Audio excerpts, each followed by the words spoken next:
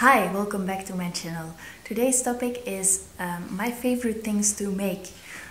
As you might know, I am participating in the March Meet the Maker Instagram challenge, and yeah, this was one of the topics. What I like to create most is jewelry that tells a story.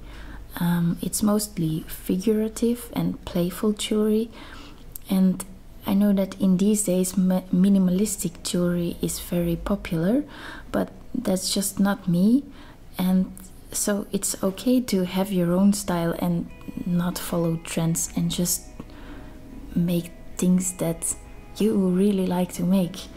And yeah, at this moment I am creating a lot of pieces with details from nature, and yeah, I heard some of my customers say, yeah, they look more mature, or you can see that you became a mom and your work is less playful. But to me it really doesn't feel like that, because I also still really enjoy making jewelry with soft wax, like sculpting figures and animals, and yeah, creating little stories in my mind. But to me, working with details from nature or making these figures and animals, it feels completely the same, and I am really just playing around on my workbench, trying not to think too much about the whole process, because I am someone who is overthinking everything, and making jewelry and trying to be in the zone of creating. I try to just focus on what I see and what I am feeling, and yeah, trying to play with compositions or shapes or whatever, and trying not to think about other stuff. I know that my mind is constantly trying to remind me that I have to do laundry, or I don't know what we're going to eat for dinner, or all these kind of stuff. During the years I became better in focusing on just let it go and just play. And I feel like I make the most beautiful pieces, and yeah, my favorite things are mostly the ones I made when I was really in the zone of creating. I know there are a lot of books and podcasts and videos and blogs about this topic, and I'm wondering if you want to share your favorite, because yeah, I'm very interested.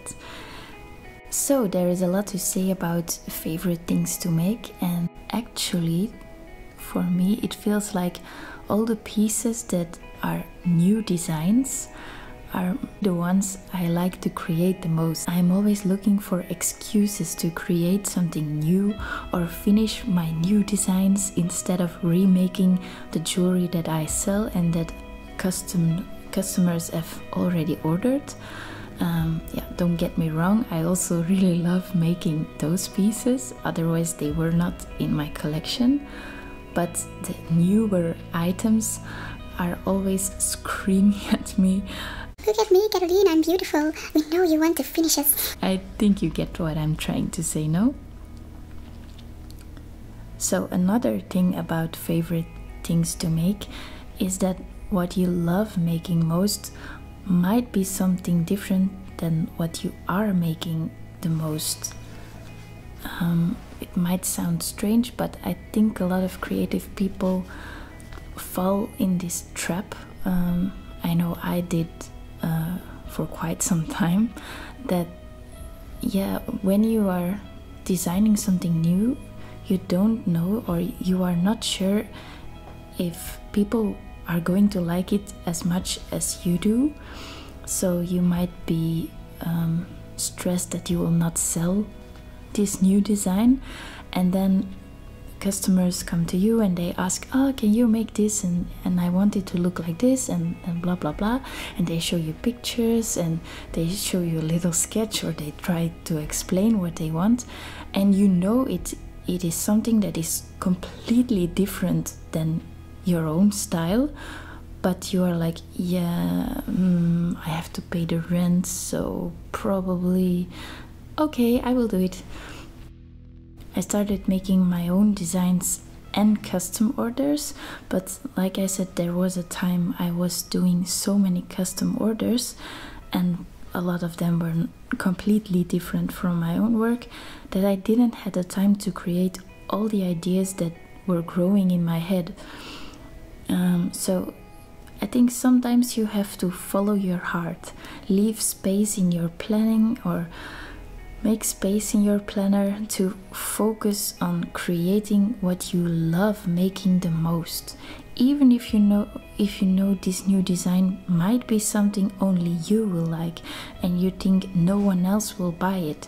Because I think you don't have to worry about that too much when you are just starting with the new design.